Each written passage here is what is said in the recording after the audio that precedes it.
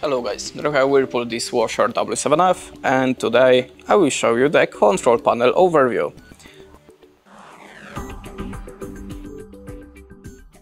So the first button of course is for turning on and off. The second button is a previous, the next one is the next. You can manage the functions by these buttons and the programs. Number 4 is a favorite. Number 5. Oh, okay, there we have an indicator, so you can find everything here about that in the other video. There we have a program number and the display. This button is a half load. This one is for a extra dry option and key lock. This one is for a delay and this one is for the start or stop the program. And that's it. Thanks for watching, leave us a like, recommend and goodbye.